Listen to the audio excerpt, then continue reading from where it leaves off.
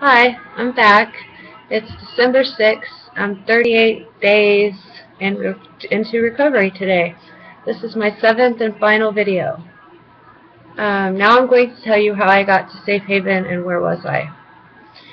I was walking down the street with a friend when she pointed out Safe Haven to me.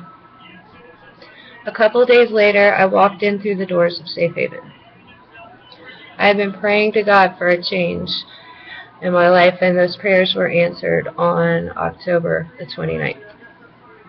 I walked in the doors in tears. I was really upset.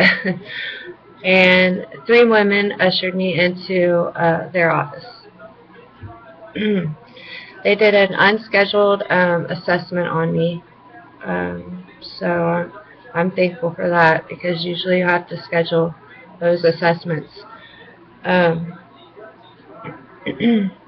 After my assessment, the case manager from Safe Haven informed me that there were beds available at the Where Was I program.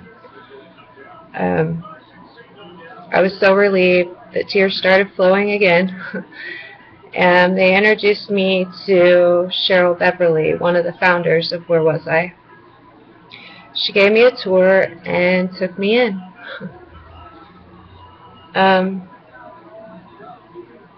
Throughout my stay here, she's been a mentor to me. She's been a friend. During the day, I go to intensive outpatient at Safe Haven.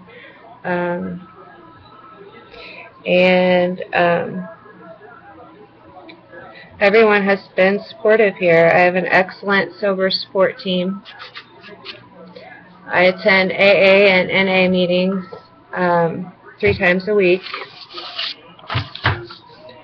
I now have regular visits with my almost 10-month-old daughter. And I've spoken with Children's Services and made plans with them to get her back, to get custody of her. Life is good now. God is back in my life. I'm clean and sober, and I'm at peace.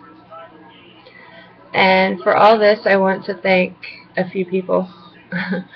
Cheryl Beverly, Sam Sayer, Rebecca Wagner of Where Was I, Julie, Carly, and Amy of Safe Haven. Thank you all. You've been great. I don't think I would have been able to do this without any of you. This is a really great program, and I hope my story will encourage the next addict to start their recovery. It's a tough world out there, so you need to just come in, get help, stay safe. Well, good night, and God bless.